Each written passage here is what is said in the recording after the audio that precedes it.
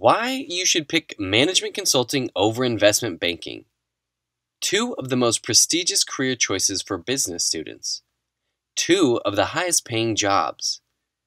Two lands of the smartest people. Two places to forget about work-life balance. Two career tracks that deeply transform you both personally and professionally. Now, landing a job in either one of those two is already a dream for many, but if you're somewhat like me, you don't want to let destiny control your future and you're really keen on finding the best career for you, even if they're super close. So this video will be interesting for you.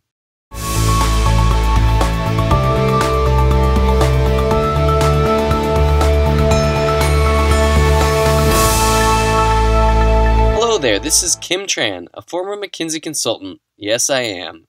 To be frank, I'm not pretending to be objective here, simply because I can't. From the bottom of my heart, I love management consulting. So even though I'll try to be as fact-based as possible, this video will be somewhat biased. But heck, who cares? I'm sure investment banking people will do the same as well. So here we are, the comparison of management consulting and investment banking from the viewpoint of a management consultant. Number one, who has longer hours? Of course, investment bankers. There are several sub-branches of investment banking which have hours that vary, but generally management consulting has much more friendly hours. On average, investment bankers clock in 80 to 100 hours per week. That means 14 to 16 hours per day, and you often have to work on Saturday or Sunday. Don't even think about work-life balance. There's absolutely no life.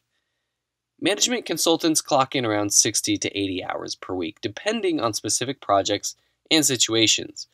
We rarely have to work on weekends unless it's a really demanding project.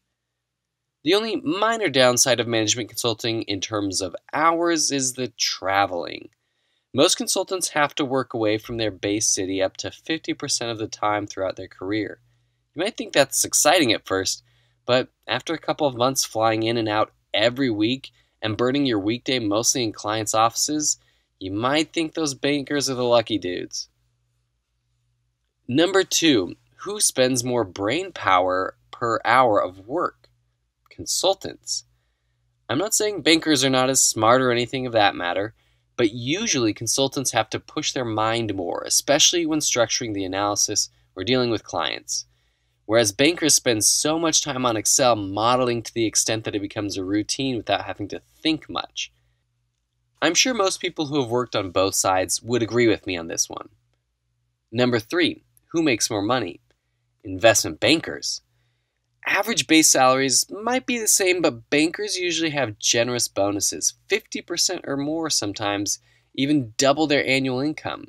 While consultants might make up by having more benefits like travel allowances and health packages, bankers in general make more money, especially as their seniority increases. But with their relatively much longer working hours, the income per hour of work of a banker is not that high, considerably lower than consultants in fact. They just make more money because they work more. Number four, who earns more? Both learn equally a lot, but I much prefer the type of learning that comes from management consulting. Being a banker helps you become a master on the financial numbers aspect, but one big part of investment banking is exposure to business leaders and seeing how big merger and acquisition deals get done, but you don't get to interact with them directly unless you're a senior. A consulting career gives you a more balanced skill set. Besides hard skills like making great presentations, Excel modeling, and analytical thinking, you also have opportunities to interact frequently with CEOs and senior executives. This view is very top-down and your work touches all functions and aspects of a business profoundly. That's why no companies have created more Fortune 500 CEOs than McKinsey, a leading management consulting firm. Check out these two other videos on what consultants do on their job and what I myself learned during my time with McKinsey. Number five, who has better exit options? Management consulting. Alumni of McKinsey, Bain, or BCG have much more flexibility and options, whether that's finance, a multinational company, high-level positions at clients, corporations, or startups. We have alumni go forth onto a wide variety of interesting things. Being an alumni myself, each meeting with my former colleagues every year is so interesting. It's fascinating how ex-consultants continue to grow and do amazing things in various fields. For investment banking alumni, you might still be successful and make more money after a few years, but likely only within the finance world. So from our biased viewpoint, unless you really want to trade your youth and health making some quick money to repay your student loans, management consulting will give you a better work-life balance, a more well-rounded skill set, and diversified exit options. Still not sure if it fits you? See this video on what a consultant does every day. At MCP, we believe consulting is one of the best ways to jumpstart your career, and everybody can make it to consulting.